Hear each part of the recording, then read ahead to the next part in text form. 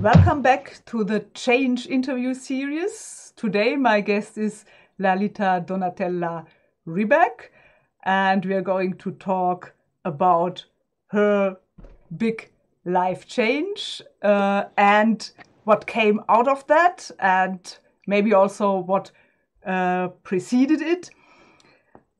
Lalitha is an author. She's a Vedic astrologer, a life coach, and a spiritual teacher.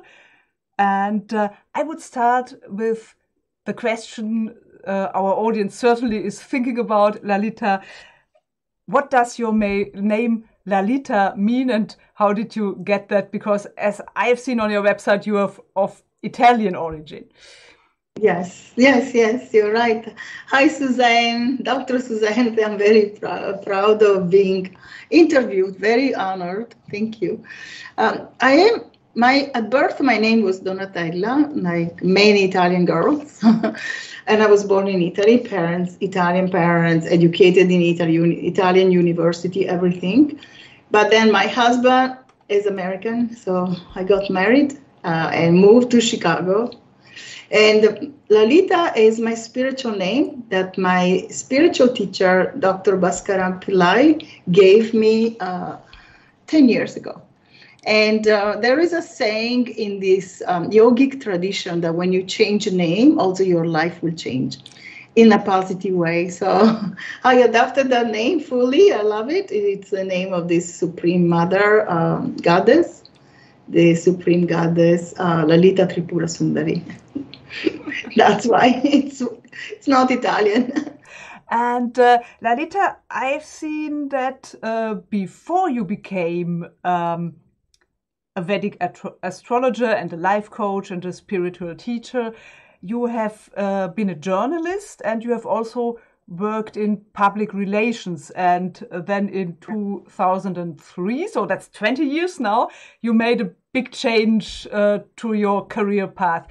Would you just tell us about this decision and how it came about? Yes. Sometimes we need a little push to make the wanted change, and I'm no exception. I was doing very well in PR. I was vice president. I was getting great, cool accounts, etc., working with fabulous people. And I had good reputation in the media. They called me for quotes or for stories. So I was very lucky. And then suddenly, nothing. I failed every account, like 2 accounts in a row.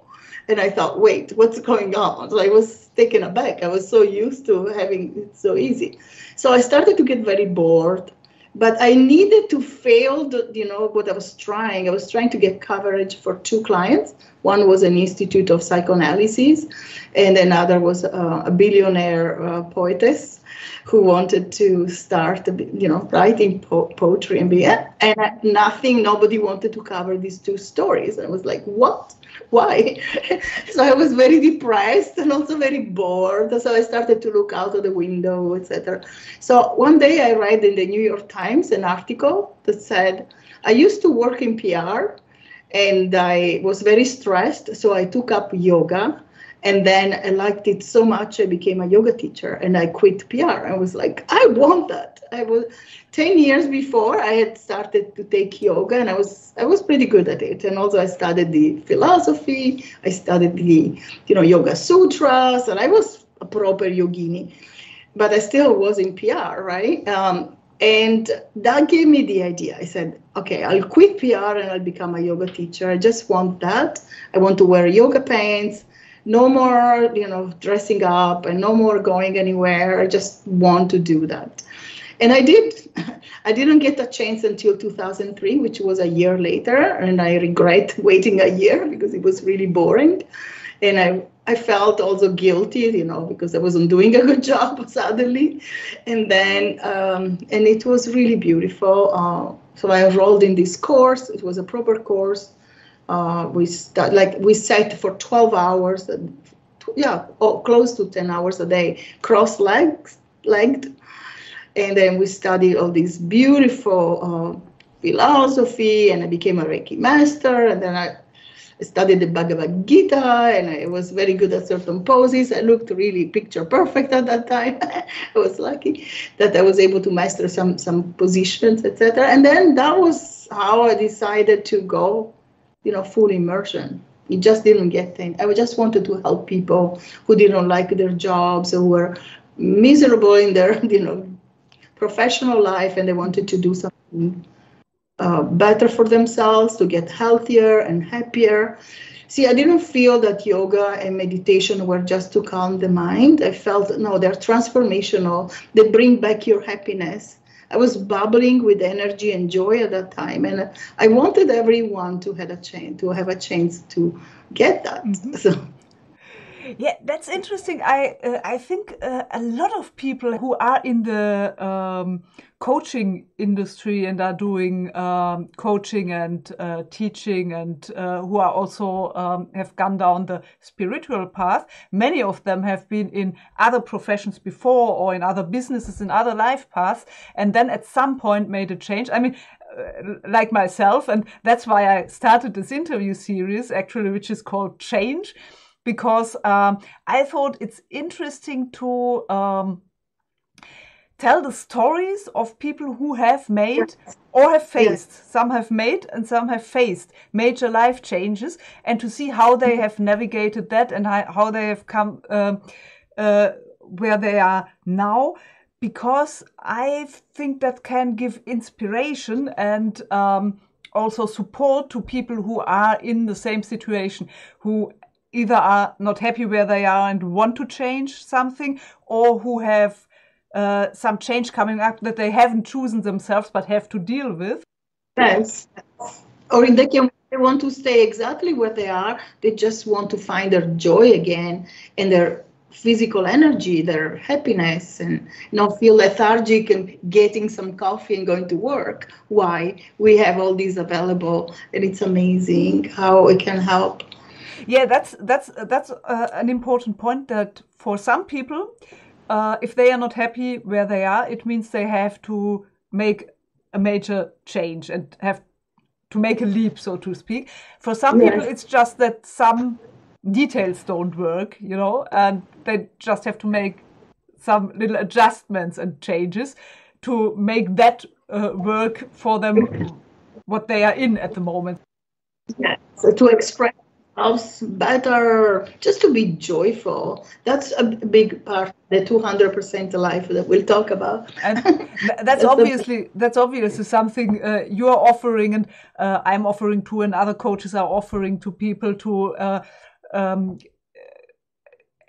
make a bigger change or make smaller changes to just be happier where they are.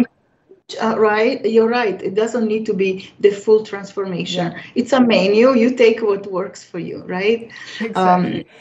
Some people may be intimidated. Oh, I don't want a transformation. I'm happy.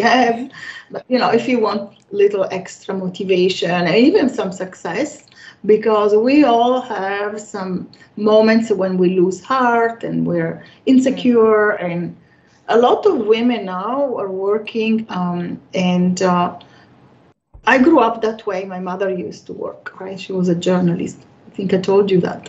But I feel that now that almost all women are working, there's this new thing that I never heard about. It's called the imposter syndrome.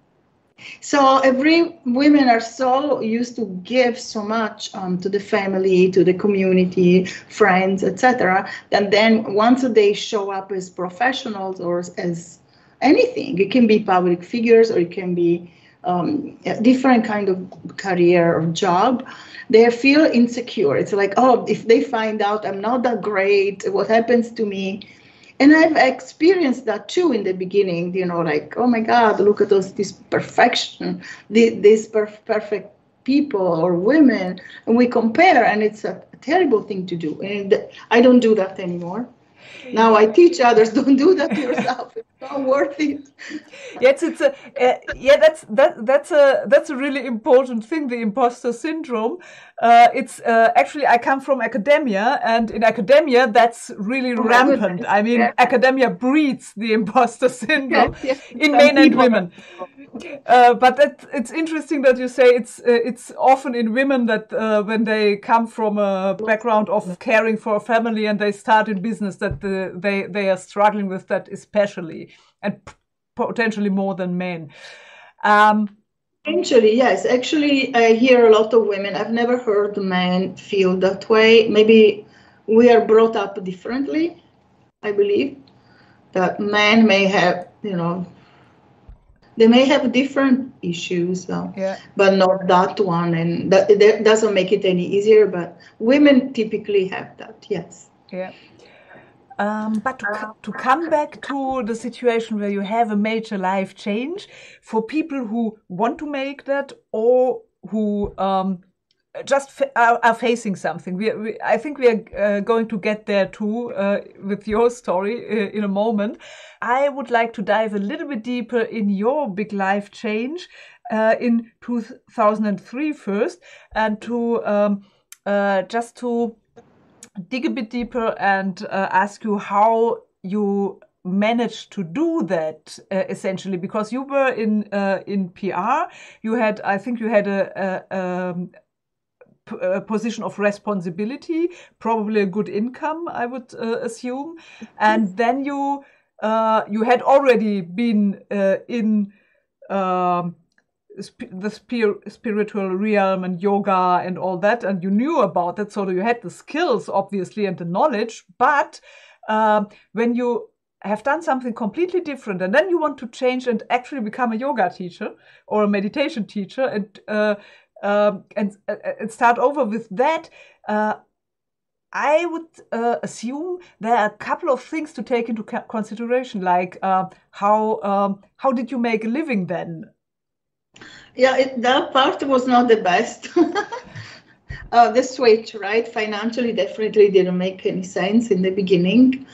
But I believe, if you don't mind me saying, we have kind of a destiny, but we have a lot of free will. And there was a time when I was doubting myself. Also, there were some financial problems. My husband and I were both working. He was a lawyer, and here I am. I was in PR, and still, my husband was married before, so there were kind of two families to take care of, and I felt so worried about this that I almost had no choice. Then one day, after some kind of dark night of the soul, what do I do? What should I move, or should we move to Italy, or should we do other things? Finally, we decided, no, we'll stay. But the courage of change came actually for a spiritual reason that I never talk about, but I did talk about it in my books. And I had a vision. It was a night, and I was very worried. I'm not, what am I doing? Where am I going? There was a house issue, etc. And then finally, I had this vision of a monk full of love and light. There was so much light, and he said, all your problems will be solved. And less than 4 weeks later, so about a month, it was all solved in mysterious ways. We simply moved to another state for unforeseen circumstances, and it was divine. I found this campus of the Ursuline nuns that were offering courses in yoga and Reiki mastery, and even later an initiation in Kriya Yoga. It was so divine. It was just like a different dimension altogether. So I do have that strong belief that it happened thanks to divine design, because everything was so easy. I almost had no choice.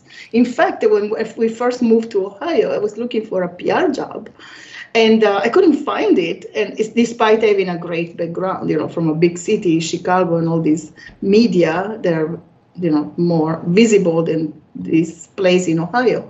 And still, I couldn't find a job. And then after 2 weeks, I was kind of frustrated. My husband said, well, why? Why are you even trying? Didn't you want to become a yoga teacher? I said, yes. And so he encouraged me. So yes, it was the divine. Also, my husband was divine. He pushed me. He gave me the final push, and I said, okay, let me do that. And then It was perfect. Yeah, it was amazing.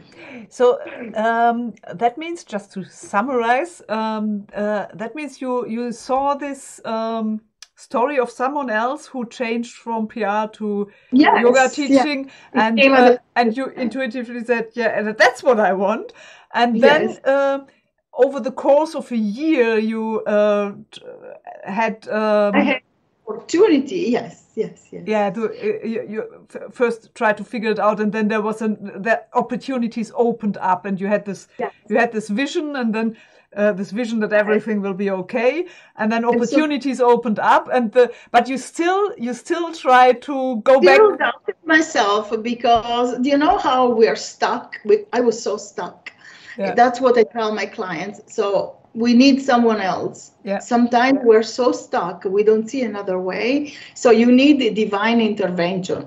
If that's not there, at the very least, you have to believe in yourself that it is possible. And maybe somebody else will help you, right? So I believe that if you want something strongly enough, it happens. So it does happen. Nothing is impossible. That's been my experience in the last 20 years. Everything is possible, and we're helped. We have infinite help. All we have to do is forget the imposter syndrome, and then, because I used to compare myself to the girls in the magazines, and their poses were like, maybe they were doing that since they were 5, and I wasn't. I took some dance, so I was quite flexible. And I was practicing for 10 years before I enrolled in the school. So it was easy physically, and also philosophically, I was inclined to it, definitely. But you can do anything. Just because you're a doctor, I'm telling someone who's a doctor, a medical doctor, it doesn't mean you cannot do something else. Start your business and do totally different thing. It is possible. And I think we should, because we shouldn't be miserable. And that's why he supported me. He said nobody should be doing something they don't like. But my experience with my clients and even friends, when they didn't make that, the people who find me, they're usually ready, and they're not particularly stuck, but they definitely have something missing that they want. And I don't decide, they do. Right? Yeah, they decide what they want to do, and I'm to help, right? So I can help them with various tools collected over 20 plus years, even longer than that. Yeah, because it's right this year, it's 20 years that you have been professionally in this.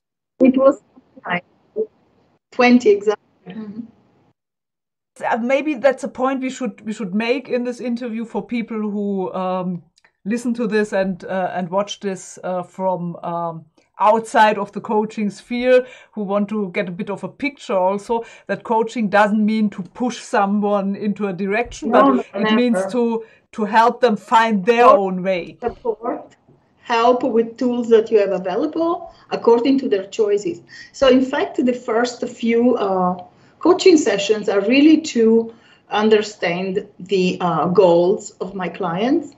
So it's all about them. It's not about me. I'm not invasive. Yeah. I don't tell them, this is your path. I don't do that with anyone, not even with my children. To the point that one of my sons once said, Mom, you should have pushed me. And I said, really? Really? Yeah, but it usually doesn't work. When parents start to push, then the children go the other way. It would have backfired anyway. So you should have pushed me. That was a new one. So you started out as a yoga and meditation teacher, right? And just as a side note, because you mentioned the positions you could see in the magazines, that's a thing I think people who haven't gone down that path have a false conception of. Because, for example, I have gone to yoga classes too for a couple of years, and my yoga teacher is a very down-to-earth person who has also been in fitness before, and she obviously can do a lot more than I can, but she's not someone who can, do very strange magical things with her body, and she can still be a good yoga teacher. but that's not yoga. I used to put my leg around my neck. I used to do the wheel, like all these advanced poses, which come just by practice. I was naturally flexible. Also, I had practiced dance, so ballet and jazz and all. But that's not the yoga. What is yoga? It's uniting your human mind with the cosmic mind, with the universal mind, which gives you power. So we lose our limitations, and there's no limit, and we can do anything. And that doesn't mean, that necessarily you have yogic powers, but definitely they can be acquired, and it gives you strength and self-confidence. The first time I talked in front of a large crowd of 200 people, I was a co-chair of cultural events. Only women, about 500 women.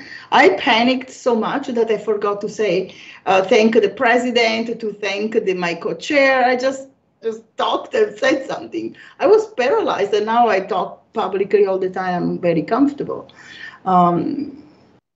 It's just like you just have to show up and suit up, show up always. That's an advice I give. I gave to my children. I give to also to my clients, because as you do, you learn, and it's not difficult. It's just you're there. That's it. It happens on its own. And we're always guided. I believe we are divinely guided. And if you don't believe in the divine, we are universally guided by the universe. We live in a benevolent universe that wants the very best for us, and also that wants us to be evolved and successful. And we shouldn't believe that life is tough, right? Because it can be, definitely. And I've had my share, of toughness, but definitely good things happen and miracles happen. That's my message. I think we should go a bit deeper at that point, because I think there are a lot of people out there who have problems with accepting, a notion of a loving, benevolent universe that wants our best, of living essentially in a benevolent world, which actually is a really nice thought to have and to cultivate. But I think many people will have problems with that because they're looking at all the horrible things that are happening and maybe have happened in their own lives. And so I think it's, if you are comfortable with talking about it, it would be great to share your own experience, that you are not talking from, a position of, well, my life went smoothly and nicely, and so I can believe that. I was not that lucky. You had a really tough, actually brutal experience yourself in your childhood. I did have some trauma like everyone else, but I remember I was very spiritual, and I used to talk to angels, to God, to the divine all the time, Mother Mary, Jesus, because I was brought up Catholic. So that was the divine I knew. And to me, it was like they were more real than my siblings. I saw them and I talked to them, and I was comfortable with that, right? But I was also very studious, I read a lot, etc. So I was also intellectual. It was a combination of both. And then my little sister died in an accident, and I lost my faith, like overnight. I didn't care about the divine. I didn't care. My parents were not spiritual, and we didn't go to church. So it was easy for me to just throw it out of the window. I didn't believe, and I was also a little resentful, because from the Gospels, like, which I believed totally, because intuitively I knew it was all true, and intuitively I know that we can do miracles. I thought, okay, so if that miracle didn't come, that means it's not true. It's all a lie, and I left it behind. What does God have to do with this event in my life, though, right? And now in retrospect, but as a child, as a 12-year-old, I just let it go, and I didn't care.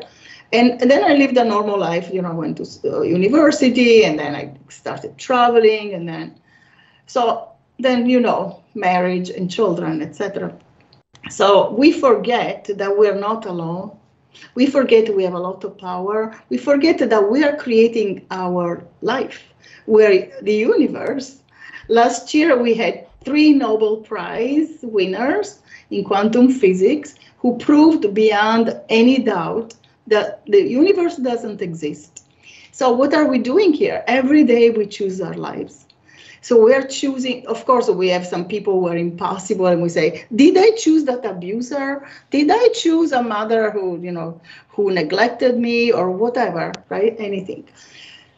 Maybe before birth. I have that belief that before birth we choose some very tough experiences because they make us stronger or we needed to learn a lesson. And I know that's far-fetched for most people, but we need to believe that we have control on our lives, that we are creating, and that's where the book comes, comes perfectly. We are co-creating every second with the divine. If you don't believe the divine also, that's okay. You are creating with the universe. You're still creating yourself every second. Yes. Mm-hmm. And that's my moment to jump in and say yes, because we have the book. We have just to insert that we have connected over a book collaboration. Yes, the collaboration. It was a very synchronistic, divine collaboration. Yes. The book is called Evolving on Purpose: Co-Creating with the Divine. And you are one of the authors of the book, and I am one of the authors of the book. And so we have connected over that. And it is published by Katie Carey's Soulful Valley Publishing House on the 30th of August. At, I think it's 9 a.m. UK time. So in the United Kingdom, and that's 10 a.m. Berlin time in Germany, so in this part of Europe. And I don't know what time it is in the US, but if any, I haven't looked, but I'm excited. But if anyone is interested in reading this book and our stories in the book, it comes out on August the 30th, and it has a really affordable, wonderful launch price, and everyone who wants to grab a Kindle ebook should go in right on the 30th. I think it will be changing. Yes. Everyone should read it probably because, I mean, how many are we? 22, 23 people. And we've all had amazing life changes through our spiritual experiences. They are international best-selling authors, amazing life coaches and spiritual teachers. And I believe that now the spiritual solution, the time for the spiritual solution has come, because we can't figure out all these crises that we're having climatically, so the climate change and the financial picture, it's so shady more than ever. I mean, we have, God knows, we have a war in Europe, so we don't need to repeat what's not going right. What is going right, though, is that everybody's awakening to something higher and realizing their presence in a universe that is benevolent and that they have control on their lives, at least to a certain extent. And anytime we can make that switch, that we can create something wonderful. And that's something I wanted to ask you about. So you had this horrible experience at age 12 when your sister died in an accident, which is really deep and tough for a 12-year-old to experience that. And how did you then, after you had this time where you completely disconnected from all the spiritual and religious things, how did you get back to this conviction that you can make an impact on your own life? That's an excellent question. Thank you for asking. Yeah, I love that question, because I was very blessed that I didn't, go into despair, drugs, or other things that may happen to teenagers. But it didn't happen to me. I was very blessed and protected, I guess. No drugs, no crazy stuff, no this crazy promiscuity some girls end up in, or boys, just to cope. I didn't have that, fortunately. I was very blessed. But I was sad. I was kind of numb. Even when I studied philosophy, I was always like finding the problem. Okay, but they didn't tell me if God exists. They called it the problem of metaphysics. What problem? I knew God existed. I was mad at him kind of lost the devotion, but I knew with beyond any doubt that God existed because I had my experiences, right? So I was very mad at God because I didn't get the miracle I wanted, but I lost my faith in the sense of the devotion. But so something stayed with me. My parents kind of had that, but not really. So it just wasn't born, maybe, but it can be found through what? Staying open, right? Instead of becoming a skeptic, that's also a belief system. But I don't want to criticize anyone, but the skepticism, we have taken it to a level where everything, nothing makes sense anymore. Okay, so we can choose our belief system too. I believed in God, but I didn't want to deal with it. And one day I got this book. It was a book a nun gave me. It wasn't some, I think it was divine intervention, because I read this book by Tagore, a great poet, an Indian poet. It wasn't particularly spiritual in those poets, but there was something else. It was so beautiful, and I thought, this is truth. I can feel it. Nobody has to tell me. That is what's missing, the happiness, the joy, the love for nature, the divine, and something else, love, true love. And that's what gave me an idea. I thought, this is in India, but not in the West. I found the literature was always like, I was finding these people. Why are we studying them? They're all corrupt. They all have terrible vices. Why are we doing that? They're all they drink. So, okay, I was a little critical. I was a teenager. What can you do? I wasn't very compassionate. I was compassionate, but not, for what we were studying. I couldn't stand it. I was so depressed. And then I found it in the Indian culture, in poetry first and authors. And then I found it in their way of, connecting with your source. Let's call it your source. And that was, I started to look into it. And then in India, I had this Vedic astrology consultation that was mind-blowing. This guy knew everything about me, but not in a casual, psychological way that fits everyone. He said to me, you had a very traumatic childhood. You lost somebody very dear to you. It was a young child. And I said, yes. And then he said, wait. He said, you also write stories, but you're not telling anyone. You write short stories. And I said, yes. So this is not something that applies to everyone, right? So it was very specific and made some predictions, and everything came true. And I thought, wow, I want that. I want to study that. How do you get that? How do you get to know people's lives and help them?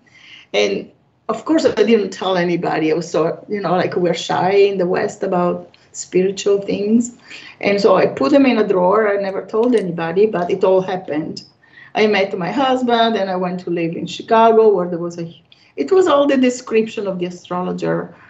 Everything came true. And then finally, I wanted to become a Vedic astrologer.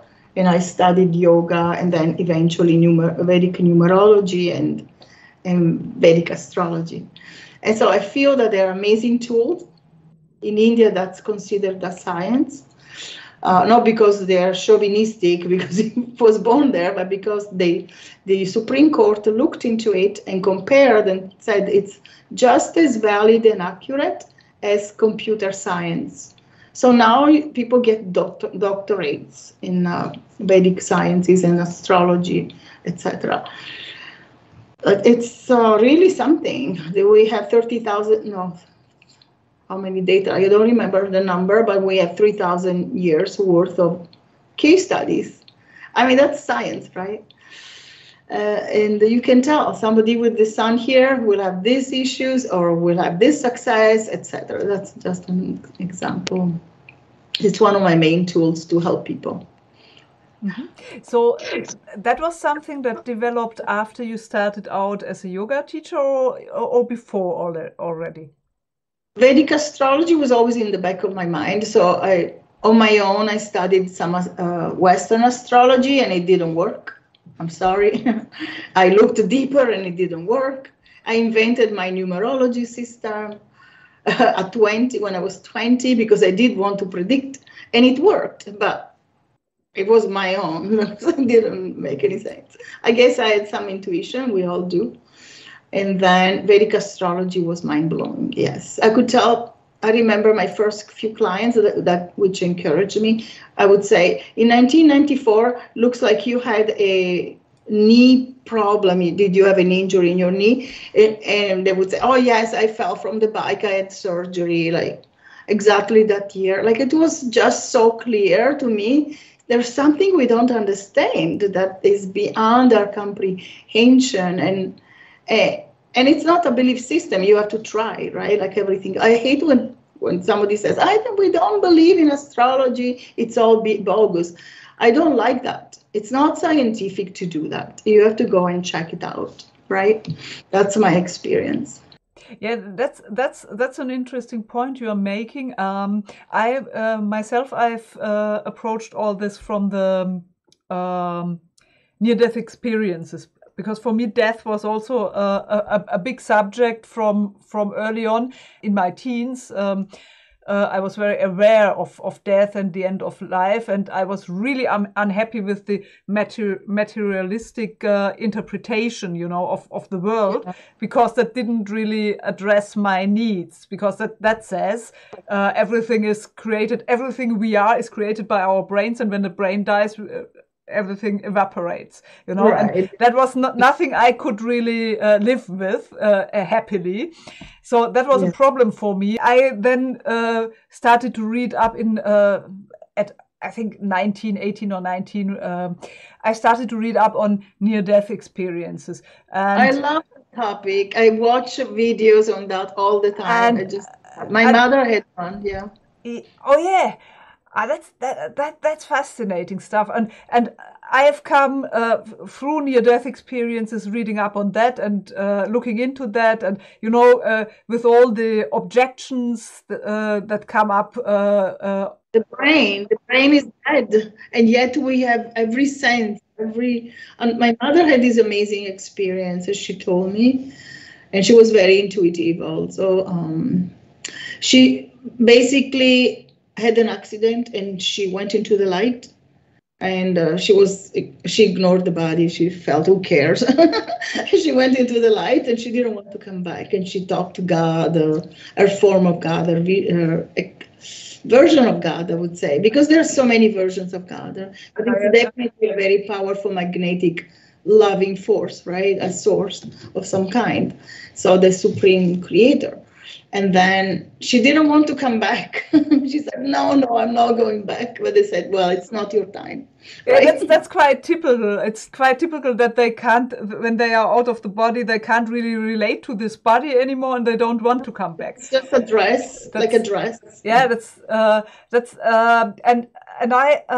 Yeah, I looked into that, and but there are a lot of objections, and scientists trying to explain it away and things like that. And I looked at all of these things, and from there I got to other places also, and I found essentially that there's as little evidence for the brain producing everything as there's evidence, hard scientific evidence for the contrary. So we can choose what's better for us to believe. Do we want to believe one thing that is not proven, or do we want to believe the other thing that is not proven? So, and they're all proven, actually. Susanne, we are moving towards, we are moving towards, like, beyond any doubt. Like Dr. Eben Alexander, he was a Harvard neurosurgeon and professor, and his experience, right? Proof of God or something like that, his book. And he said, I also watched some of interviews. My spiritual teacher also interviewed him, and I did a program with him. And he said his brain wasn't supposed to function. The neocortex was shut down. There was this infection that nothing worked. He was brain dead. And yet he was so alive, and the colors, the experience, so much love, and then emptiness, and everything that the yogis described. And there are more, that's one really important point. I mean, there's a book of Pim van Lommel. He makes a couple of points of this nature too. He's a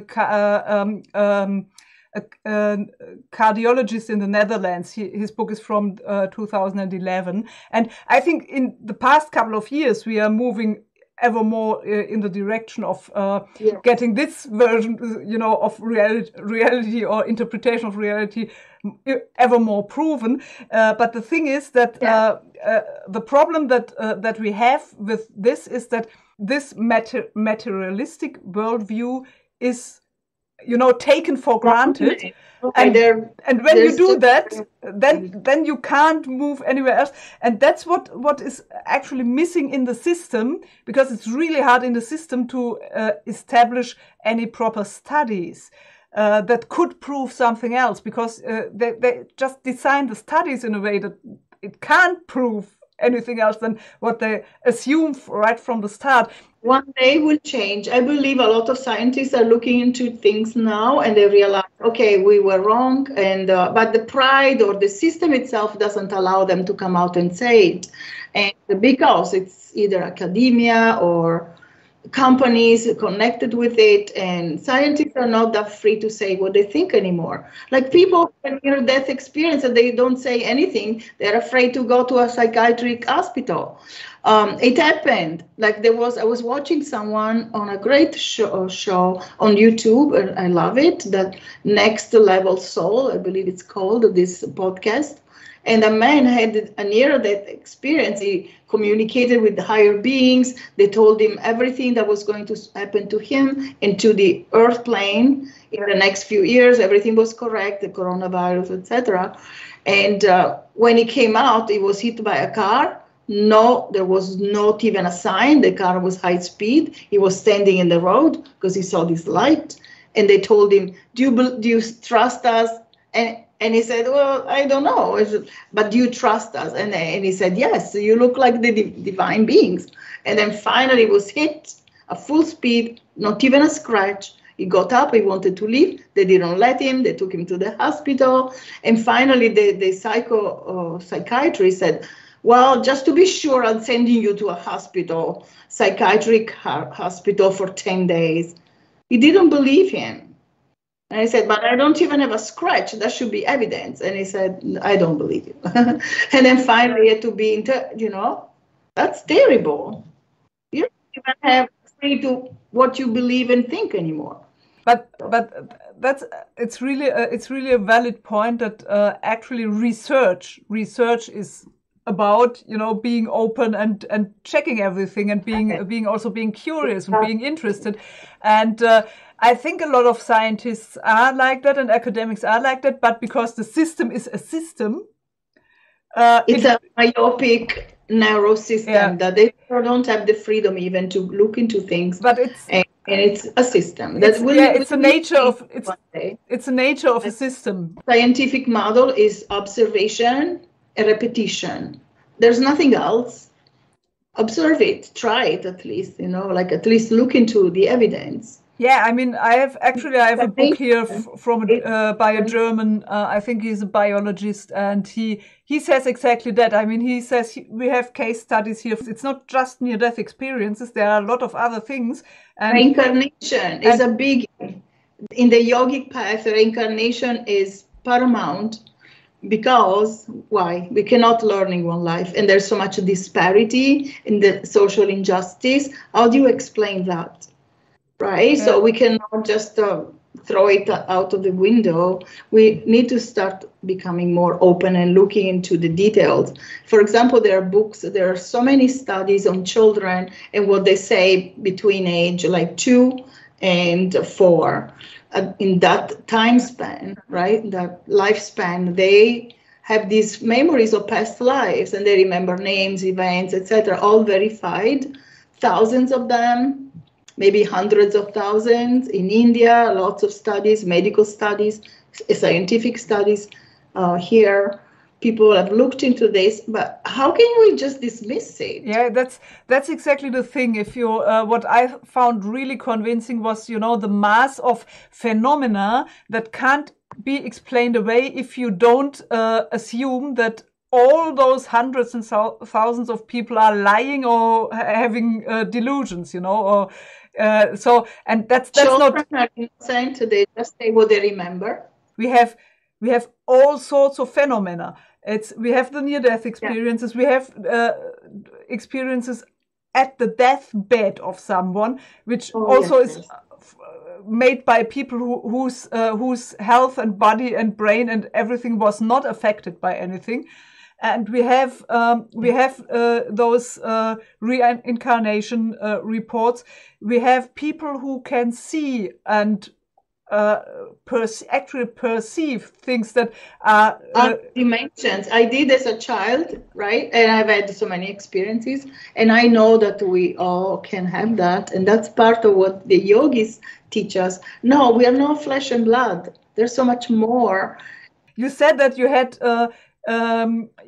you lost trust in that it makes sense to do any sort of devotion, and you don't have any control, and there are no miracles coming for you when your sister died, but you still had this conviction that there is a divine force or God is there. And I would say mildly. I just became the typical teenager. I was just into studying or spending time with friends. Yeah. But this, this underlying conviction or that you still had, does it have to do with what you mentioned, that as a child you could actually see a dimension that experiences? Yes, but also my intuition wasn't something that I doubted. My life was just evidence every day that what came to me intuitively was correct, and what came to me rationally, that I had to think about it and then maybe talk myself out of it, wasn't actually accurate. When you have 100% evidence, my mother was very intuitive too. She didn't like the idea. She rejected it because she had some scary experiences and didn't want that. I always felt it was a divine gift. And that's what Einstein said. Intuition is a divine gift. And also he was into merging science with religion. And to me, that's another amazing thing, right? But we shouldn't totally separate it. You can only separate it if you think you're a monkey, but I don't feel I'm a monkey. I feel, there's more to me than just the flesh and blood. So it's really the experience sometimes, and also staying open all the time, because I love science. I love when science confirms all the things I knew intuitively and all the things the yogis have said. But we're not there yet to prove everything. They can fly, they can materialize objects, so they can be seen in two different places. But quantum physics is explaining all that. And I think you have is anything about that in your book? You have a book that says something like, what was the title? Yes. And I spoke about these experiences of the yogis. There are 8 main yogic powers, and everybody has at least one. And maybe you're not looking into it. But of course, cultivation of this inner life is very important, because if you always live the way we do, right, fast, outwardly, going all the time on social media, comparing, doubting yourself, or doing all these things, it's very hard to get in touch with your true self. And they made the true self a bad thing. It's like, oh, somebody pretends to be this person, now their true self is emerging. Where is that negative connotation coming from? This is superimposed from the outside, because the true self means you're powerful beyond belief, beyond your wildest dreams, and you actually, you can come back if you want to learn more, but you're already pure light, you're full of love. And the Bible talked about reincarnation in the Old Testament. So it's not like, it was not in the religions, and it was there, even in Christianity. And just because it was removed, it doesn't mean it never existed, right? If you look deeper, you find all the evidence that even Jesus wanted us to be rich. His words in Aramaic were being badly translated, because the original meaning of those words were, it was blessing people to be rich. He said, my Father will give you to the end of the earth. If you ask, right, he will make you very rich. And rich doesn't mean blessed, as they translated it. Aramaic word meant wealthy. Okay. So there is a lot going on that we need to look a little deeper. So good scientists are curious, they are intelligent, and they look into things. And those are my favorite scientists. Everybody else, I'm sorry, we disagree. Let's agree to disagree. That's it. Respect each other, but okay, do your thing and I'll do mine. That's it.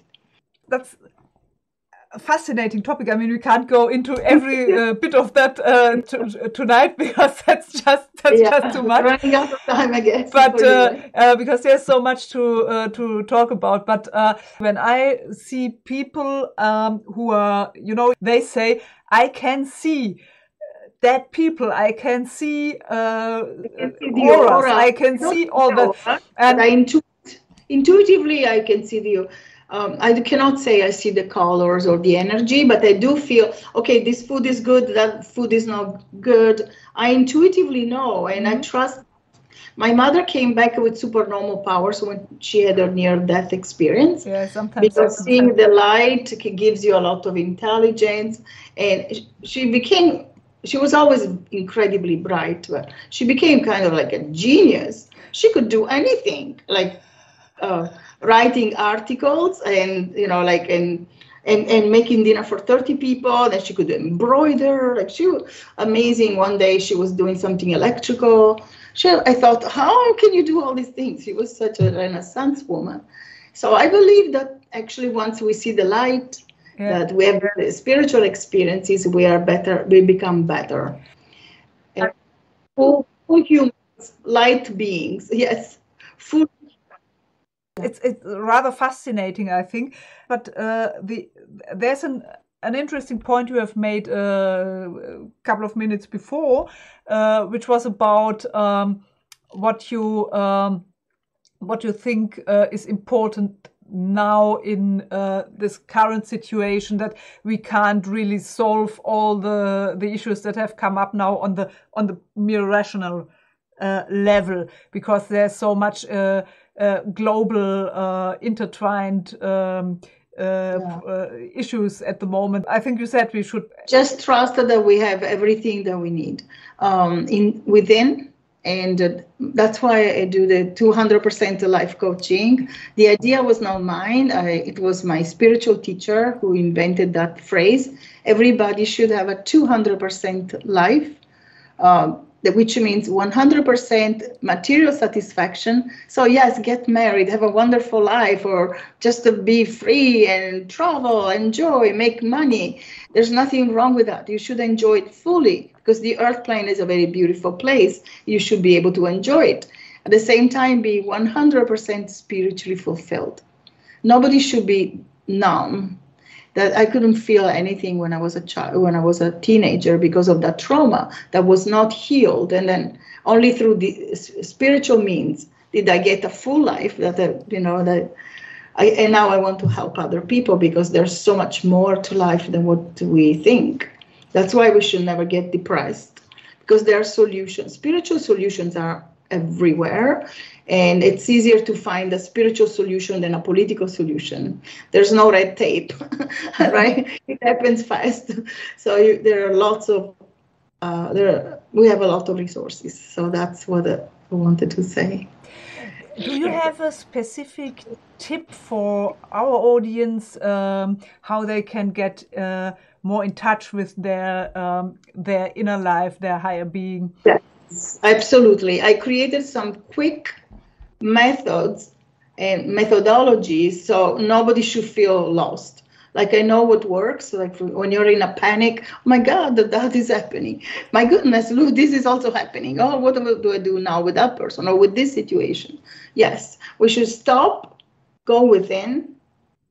One of my teachers, Deepak Chopra, used to say, just stop yourself, feel the body, observe the body. And I've gone a little farther than that.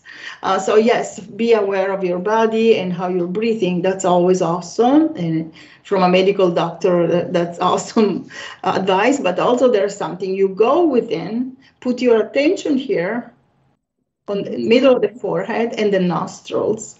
And all of a sudden you're in a different state.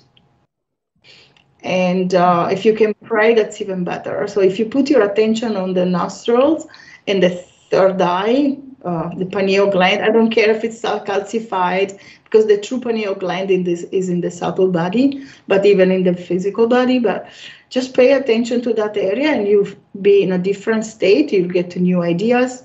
Also, you'll get like an intuition, or someone will come and help you, or at the very least, you will not panic. You will not think, oh, I'm finished. Okay, everybody has some bad experiences, and just going within. I'll give you a quick example practically. On September 11, I lived in the United States, and on September 11, what happened on TV, I didn't witness it. I lived in Chicago, not in New York City. But I was in a state of panic. And then because I meditated, I thought, okay, what do I do when I have nowhere to go? You go within. That's a yogic saying. So I sat and I started my meditation, and it worked just like on any other day. And then all of a sudden my heart opened, a sense of opening and love and compassion for the people in Iraq. And I thought, why Iraq? Everybody's talking about Afghanistan. The United States will go, to war with Afghanistan. That's what they're telling on TV. And I thought, well, I don't know. But anyway, 2 years later, then you know what happened. And then, after the war in Iraq, then I kind of realized, oh, wow, I had a vision of what was going to happen. Everybody has visions during their meditation. So let's not be afraid of it, and we're not crazy. Please just look deeper. That's it. We have that power to know where to go. And so I understood, oh my gosh, they're suffering so much. And so at that point, there was no enemies. Yeah, of course, there are consequences of what people do. But then some people are skeptical. Was it really Iraq? Was it really from there? I don't want to go, into that, because I don't know everything. But still, you have a lot of resources, and just look into it. You're never alone. You're protected and guided, even in the worst moments. Oh, thank you. That's also this very simple technique. I test that tonight. That's really interesting because it's so. If you put. Yeah, because it's so easy. This is a technique my spiritual teacher gave us, and because if you put attention on the breath, sometimes there's panic and worry. Am I breathing right? Oh my God, I'm not breathing. Oh, I'm breathing too shallow. All these worries in the mind, and we don't want that. But if you put attention on the nostrils and inside the nostrils, that's not happening. And also the third eye is a thing. It exists and it works. And just putting attention on this area, your state of mind will change. Your body will be, you'll be more in control of your body-mind, for sure. If you don't even get that, wow, eureka. That's perfect. I have had a little series. I haven't put in anything for a long time, but I had a little series, mini life hacks. But this kind of this is really a pill, mini pill. Yeah, exactly. I mean, that's really something you can just test out immediately. I mean, that's great. The nostrils, for some reason, the breath doesn't work as well. It's also good for people who have some breathing issues. Yes, right. Like asthma or something. And also, there is a yogic secret, but I'm going to go ahead and say it, that the yogis, after a while in meditation, don't breathe at all. They breathe with their pineal gland. And that's something we, in the West, we haven't looked into, but the breath stops sometimes in meditation, and you shouldn't panic. It's just a very natural, because we don't, okay, they don't need oxygen. There's so many studies, at Duke University, Yale University, all these universities, but these studies don't become very public. I don't know why. They're People want to talk about other things, but I've been looking into those for 30 years now. And I know for sure there's a lot of evidence scientifically. The yogis don't breathe. They only breathe if they want to. And so their consciousness is not oxygen based, they say. Do you talk about that in your book? You have Yes, I talk about. I don't know how deeply I do, but definitely I mentioned a lot of techniques and easy meditations, like quick that we can do just to change our prejudice on a situation or to change our fears of, especially money, right? Everybody wants money. Wealthy people want money. Poor people want money. Middle class want money. Everybody wants money. So those fears are the biggest for everybody because it's become the life force. Otherwise, you don't have food or a roof over your head, right? So because of that, everybody has that fear, and I believe that that's where we need to look into, because that fear is unnecessary. There's so much fullness. If you look in nature, right, there are all these leaves, there's so much abundance. It keeps coming back and back and back, despite the pollution. It's fullness. There's so much abundance, and the divine doesn't want us to be poor. My guru, my spiritual teacher, Dr. Bhaskaran Pillai, says, God doesn't care if you drive a Rolls Royce or ride a bike. So it's up to you. Of course, we don't want to hurt anybody, right? It should be done ethically and honestly. Great. But okay, people who want to know more about that can read your book, right? They can read my book. And what's the exact title again? Because I haven't memorized the title. It's called Bliss Lab because I thought we are bliss. We can be in bliss all the time, and we should test it. Yeah. So, and then the subtitle, the subhead title would be how the ancient yogis acquired supernormal powers and how you came to. Yeah, exactly. That's because I'm going to buy that book because that's the kind of thing I was interested in my teens already. I read books about all sorts of things. That's totally fascinating. So that's a book one can read. The other book that's coming out soon with a lot of inspiring stories of over 20 people who, most of whom I would assume had some sort of life change because coaches mostly have had that. Yes. That book, Evolving on Purpose, Co-Creating with the Divine, is coming out on the 30th of August. Everyone who wants to grab a Kindle ebook at a very low launch price can go right on the 30th and buy it.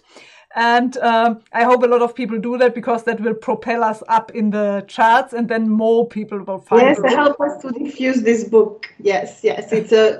I believe that we have come to a point where we need spiritual solutions because we're going as far as we can with the political ones, and we need good politicians, of course, that we have.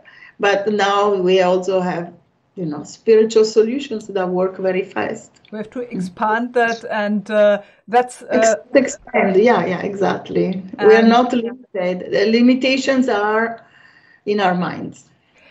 There are no limits. And everyone who wants to learn more about you, about your work, who wants to work with you, can go to your website. We will pop the link in the description. Oh, thank you. So everything is available there. I'll also put a link to your book, and once we have the link to our book collaboration. There's also an Italian version of that, so it's called Il Laboratorio della Felicità. Okay. It's a little different because it was the second edition, and so there's also a new chapter on 2020 onwards, what to do for. So the more recent version is the Italian version. Mm-hmm. Yes. Oh, great. So we have to learn Italian to read what you had to say about 2020. Students are Italian, and my also clients, and they wanted something, and I never had, they don't all, they're not fluent in English, many of them. So I wanted them to. Yeah, I mean, I'm currently writing something in German, and then I will have that translated into English. So so it's natural that we are using our native language also to publish things, right? Yes. And well, to people benefit, I believe, with your teachings in Germany. That's wonderful. In any case, I'll check out your Italian book then too, if there's more in it. It's more beautiful. I have to confess that my Italian book is more beautiful because, first of all, it was translated by geniuses, like amazing editors. I didn't write it.